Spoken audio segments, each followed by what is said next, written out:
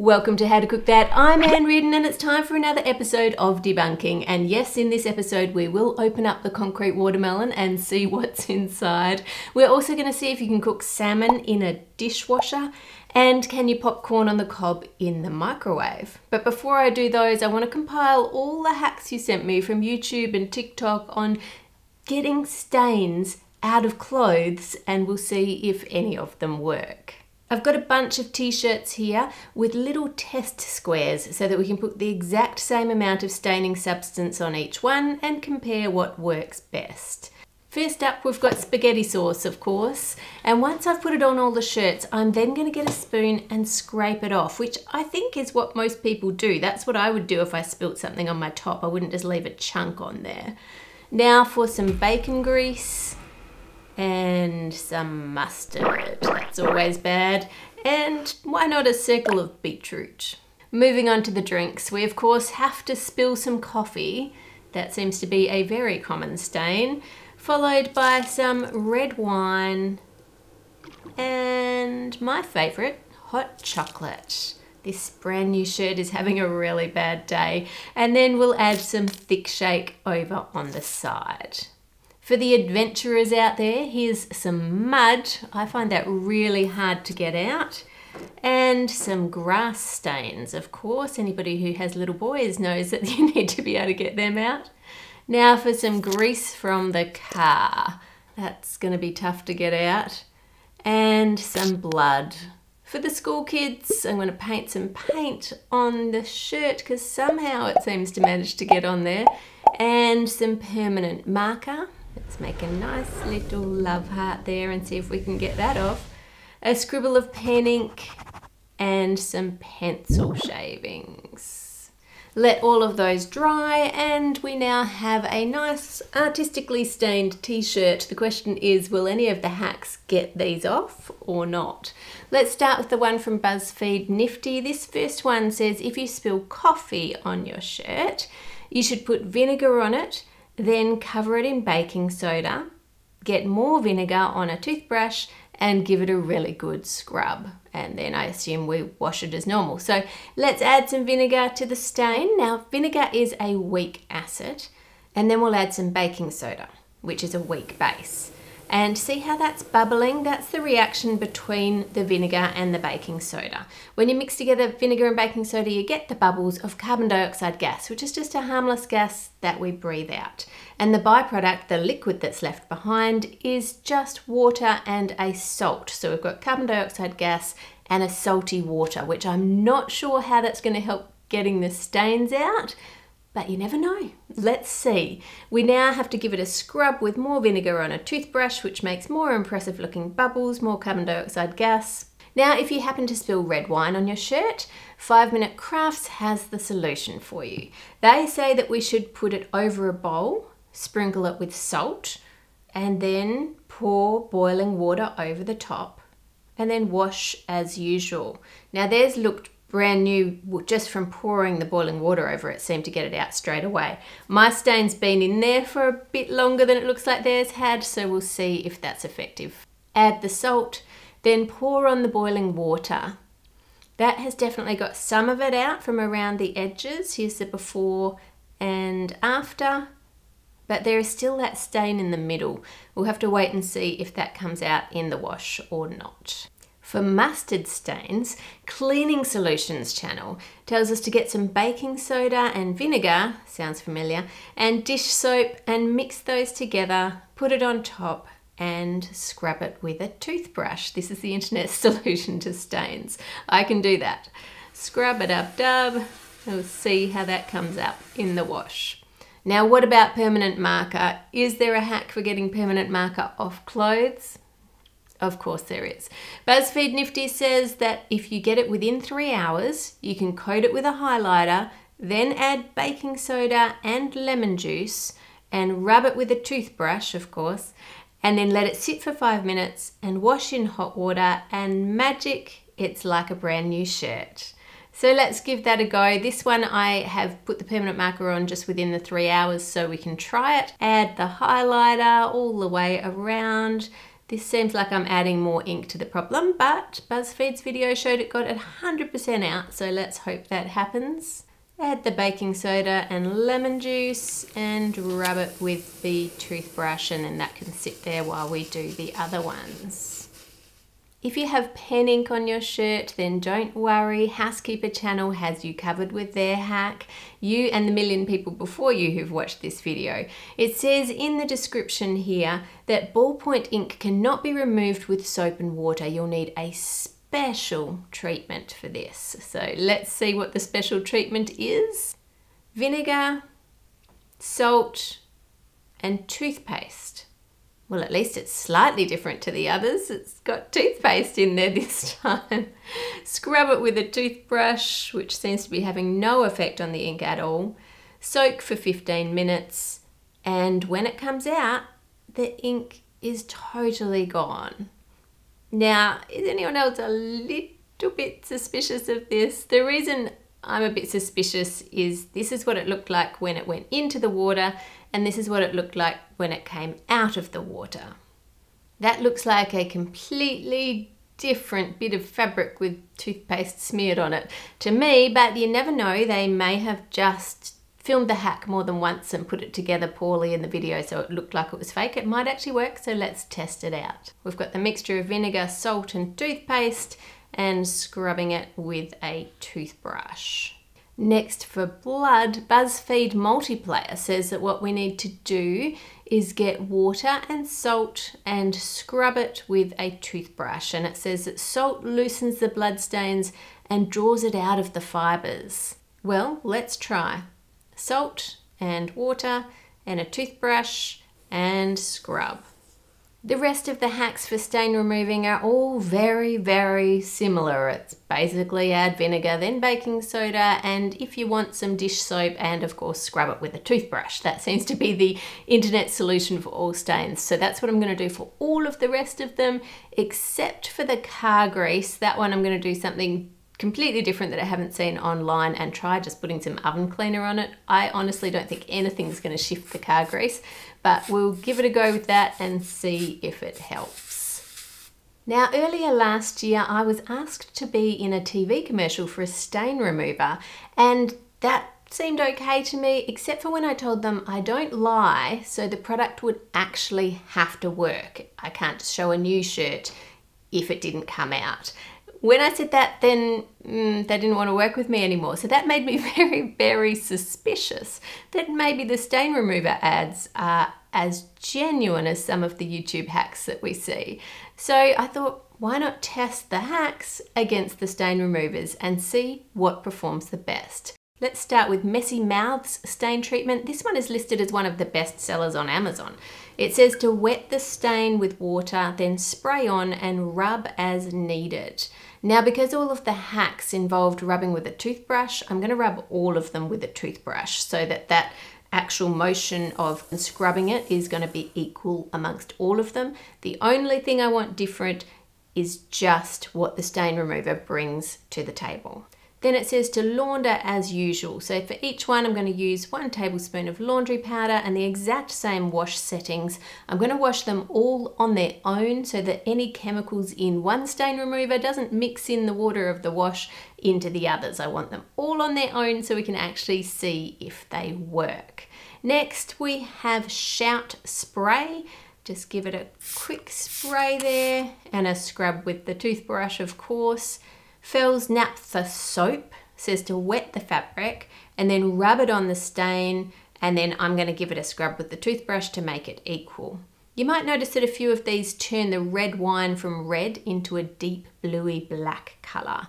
And that's because red wine acts as an indicator, so we can see if it's an acid or a base. I can show you here, if I add a base like some bicarb, it will go darker. But if I add more acid like a vinegar, it will bubble and react with the bicarb just like we saw earlier, but it also makes the wine change to a redder colour again. The stronger the acid or the base, the stronger the colour change will be. Next, we have Organic Choice Pre-Wash Stain Remover Enzyme Blend, then Sard Wonder Stick, Next one is OxyClean, which says it's America's #1 versatile stain remover, and you can use it in several different ways. Now, one of them involves soaking it for 6 hours. Now, obviously I can't soak one shirt for 6 hours if I'm not soaking the others for 6 hours, because that's a completely uneven experiment. The soaking could be what is effective rather than the stain remover itself. So I'm going to use the other method they say for removing stains, which is just adding a scoop of it into the wash. 1 scoop in every load of laundry, it'll make your whites whiter. It'll make your brights brighter. As a stain remover, it's the best. Grass stains, clay stains. Long live your laundry. So that one's easy. Next, we've got the Vanish Gold Gel. This one has a scrubber on the top, but I'm not going to use their scrubber. I'm going to use a toothbrush to keep it even and the same as all the others. And lastly, we need a control. So for this one, I've just got plain water, and I'll dab that onto each one to make it damp. And then once that's done, I'll give it the toothbrush treatment, just like all the others. And then we can compare how effective or ineffective each hack and stain remover was. This is the control. After washing it, it had no stain remover, as you know, just went into the wash as normal, and this is what happened. The spaghetti sauce is gone, the beetroot, thick shake, pencil shavings and the paint are all gone, so those ones didn't even need a stain remover. I am surprised about the beetroot, but it just came out in the wash. The most stubborn stains were the coffee, red wine, hot chocolate, of course the car grease, grass stain, mud and the ink. The blood has dissipated, but you can still see a faint area where it was. So that's the control. Now what I'm going to do is cut all the shirts up so it's easy to see the mustard stains next to the mustard stains for each shirt and each type of stain, because it's very hard to compare with them all spread out across all the different shirts, and then we'll know what's most effective for what. As you'd expect, the ones that the control got out were pretty good on all the shirts. Here's the beetroot and the pencil shavings. The bacon grease, that one is really hard to see on camera, but it does seem pretty good across all the shirts. The paint, that was water-based, so the control got it out without a problem, but interestingly, you can see on the Sard Soap one, it's still there faintly. Spaghetti sauce is gone for all of them except the hack and the OxyClean, which is the one that I didn't scrub with a toothbrush because it didn't say to scrub it or rub it. I just chucked it in. I probably should have put water on it and scrubbed it with a toothbrush to make it equal to the control, but you'll have to keep that in mind when you're looking at it. The thick shake, this one was easy work for all of them, didn't need a stain remover for that. And now moving on to the tougher stains. Let's start with the mustard. You can see the control didn't get out all the mustard, and neither did any of these ones. The top row looked better, but it's still not perfect. If I spilled mustard, I would try any of these 4 at the top. Now for the blood stains, that's the control. And I'll order all of these from best to worst, going left to right, with the top row being the winners for that stain. You may notice that different stain removers rank better for different stains, and that's because the stains that we're trying to get out are made of all different materials, so some are going to be more effective on different ones. For grass stains, a really important one, the control, the hack and the oxy didn't touch it. These ones all faded, but the clear winner was Messy Mouths.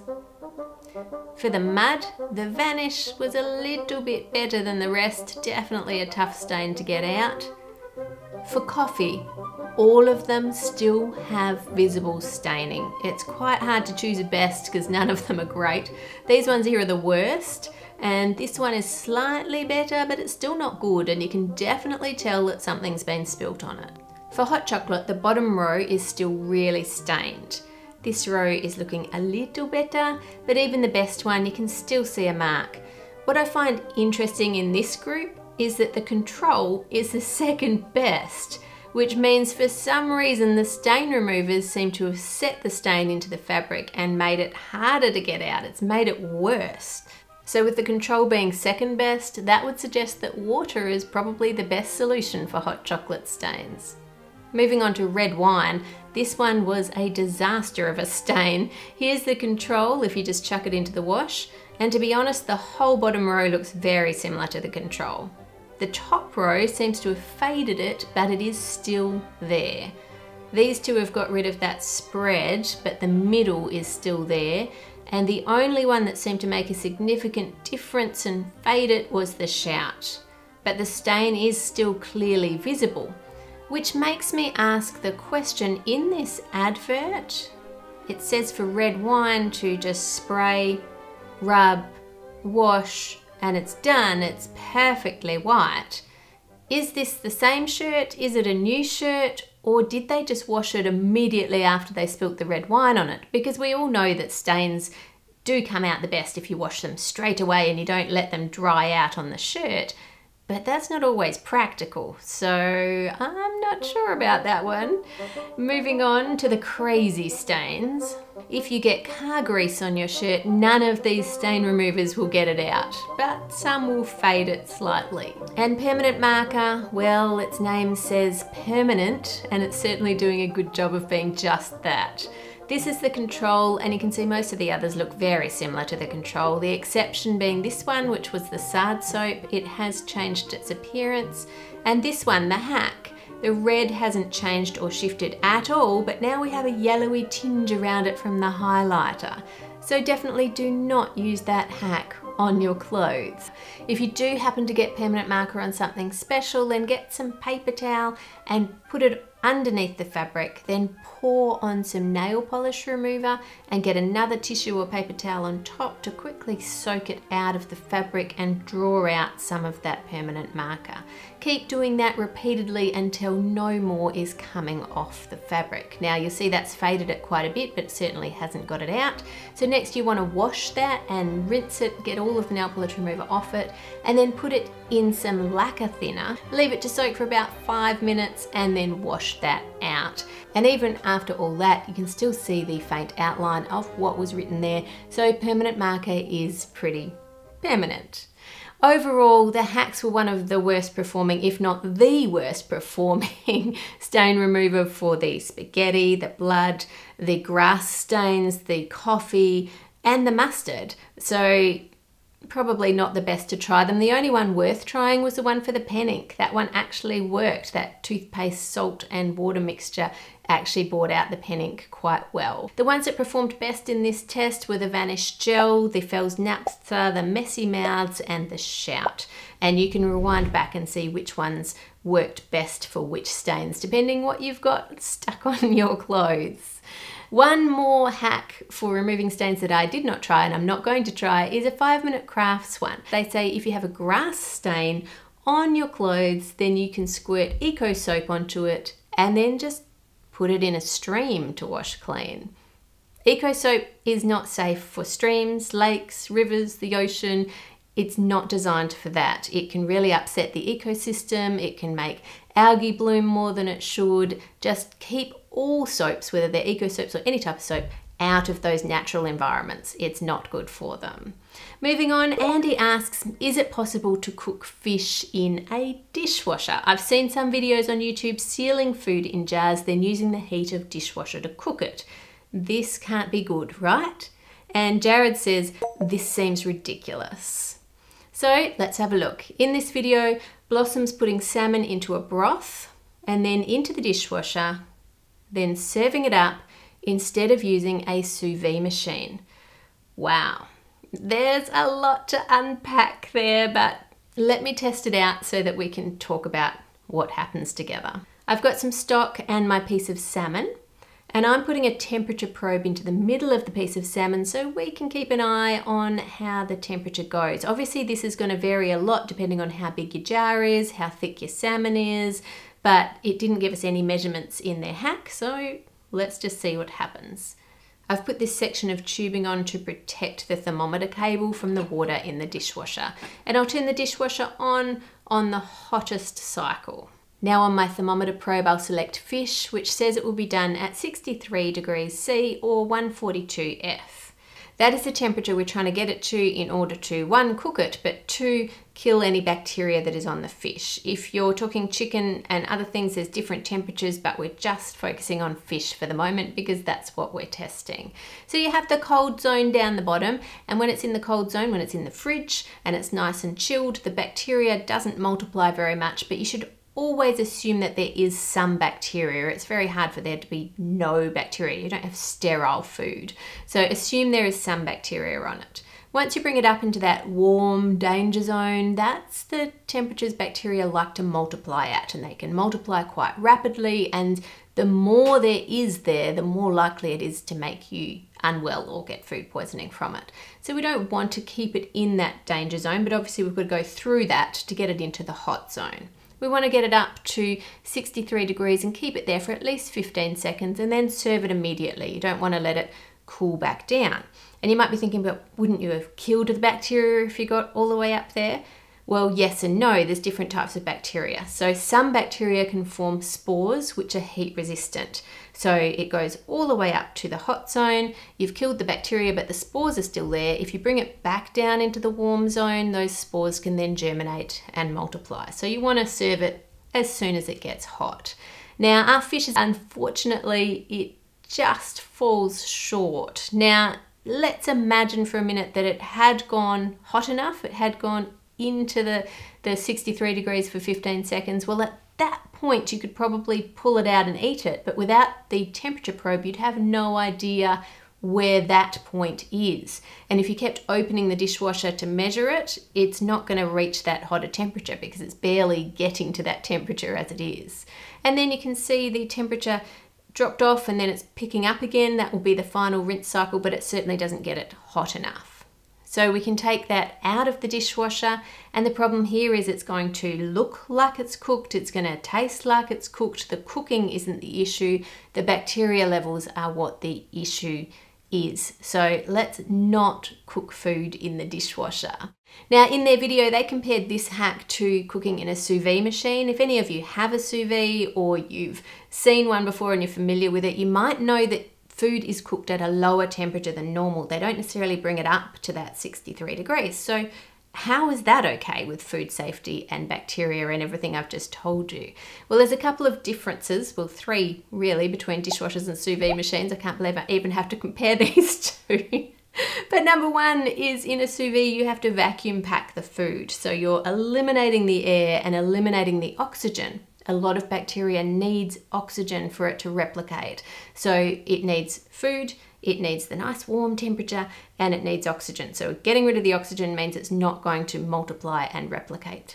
The other difference is a sous vide machine, of course, has a controlled thermometer temperature, so you know what temperature the water is in the sous vide machine. You're still supposed to use a thermometer probe to know what the internal temperature of the food is, because the times given are from when the food comes up to temp, not from when the water is at the temperature.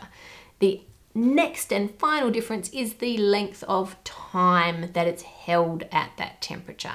So it's kind of more like pasteurizing the food rather than your normal traditional cooking, where we bring it up quickly to that hot temperature, hold it there for 15 seconds and we're done. This is bring it to a temperature that is going to really bother the bacteria and hold it there. For example, if we were cooking a piece of meat at that sort of lower temperature, about 55 degrees centigrade, you'd need to hold it there for 90 minutes, so an hour and a half in a sous vide machine, in order for that to get to the point where it's pasteurized. It's not a sous vide machine, it's a dishwasher. Do not cook your food in the dishwasher. Yes, it's hot, but no, not good for meat or anything like that. It's just not food safe. Moving on. Someone sent me this video asking if it's real. They take corn and put butter on it and heat it up in the microwave and you get popcorn on the cob. So is this real? Well, the answer is no and yes. No, that video is not real, that's been faked. But yes, you can make popcorn on the cob in the microwave. If you get normal corn, the corn that you'd eat for dinner, and you dehydrate it in a dehydrating machine, or if you hang it up to dry for months and you put that in the microwave, you won't get popcorn. Let me show you what happens with that. After about 10 seconds, you start to hear a popping sound, but there's no popcorn. And if you look closely, you can see the kernels are puffing up back into the sort of full size. It smells a bit burnt. They're dry and they're airy. They're easy to break off, and you can crush them between your fingers. They just crumble. That's actually really interesting. It's got these little kernels.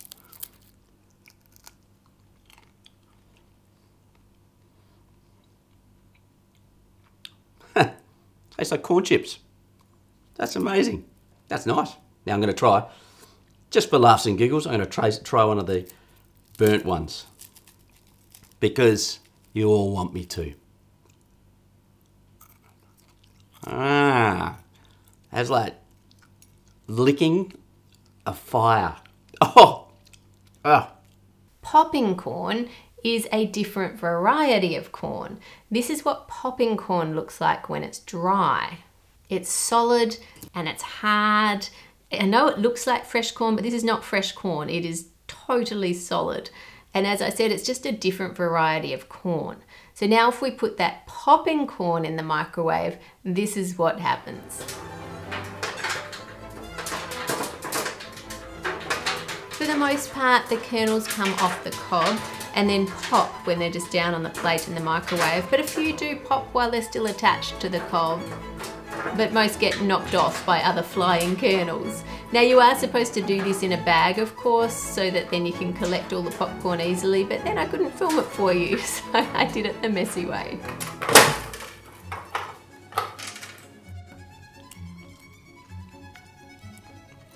It tastes like popcorn. It's pretty good. I like it. If you're a regular around here, you will remember that we wrapped a watermelon in concrete, because this hack told us that if we did that, we could keep the watermelon fresh until New Year's. Well, it's been 3 months and I have the one that's wrapped in concrete. Of course, we also had a control and I kept one in the fridge for the 3 months, and it's time to see what happened to it. All right, here we go. We have the control. Let's cut. It's still nice and firm, and let's find out what we have inside. Very juicy, looking pretty slimy. Oh no. That would have to be the worst type of watermelon you could ever get. Texture is just like jelly. Very juicy. Off. Gross, rank, yuck. Okay. Watermelon number 2. This one has been stored in the fridge for months. Oh, it's spongy. You can see it's a little bit wrinkly on the outside, so I don't have high hopes. Ooh, it slides on in. Wow, that was so easy. There ain't much left in this one. Oh, actually looks quite pretty. Pretty rancid. Phew. Oh, it's quite firm.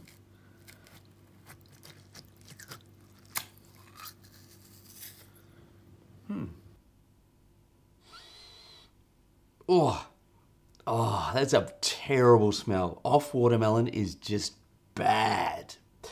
It's interesting with this one, the texture is quite firm. It's like a little bit overripe watermelon, but obviously the actual contents of it are long gone. That one's pretty rancid.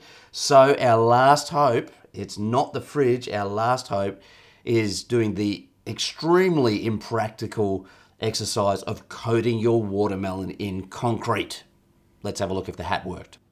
So you can see here that there's quite a few cracks in the cement. I don't know what that means, if it's weak or if it's going to be easy to get into, but I'm pretty sure I need more than a knife. So I'm going to put that aside. I'm going to start with a little bit of a saw and we'll see how we go. Oh yeah, that's getting through.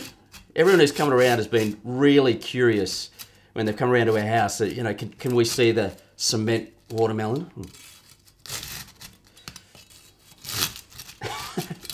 the saw is getting stuck on the bandages that are inside with the cement. So I'm going to take this up a level. We're going to go up to the tomahawk. Look at that. Okay, here we go. This is like Fruit Ninja.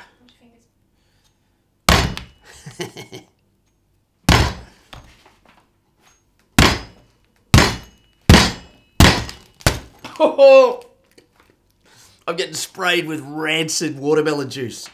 It's a bit whiffy.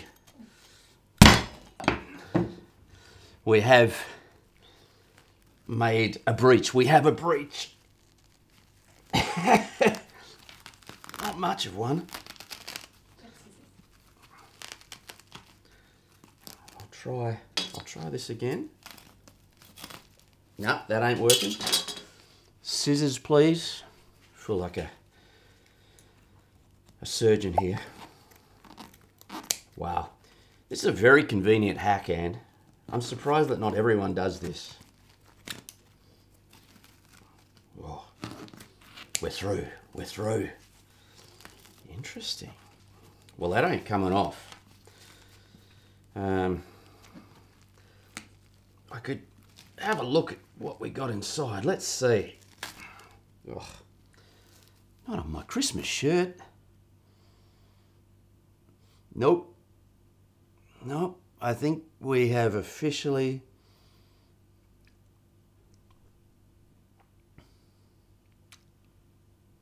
I can't do it.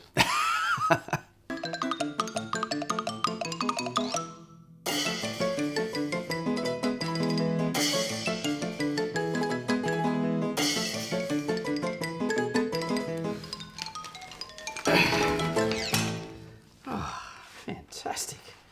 Freedom. All right. And here we are. Back to the knife. It slides through like butter.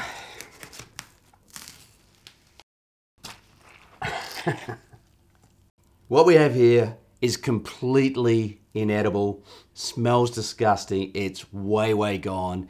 It's probably even worse than the other two, and it's covered in cement dust. So that's a complete bust. That hack is gone, done, never try it.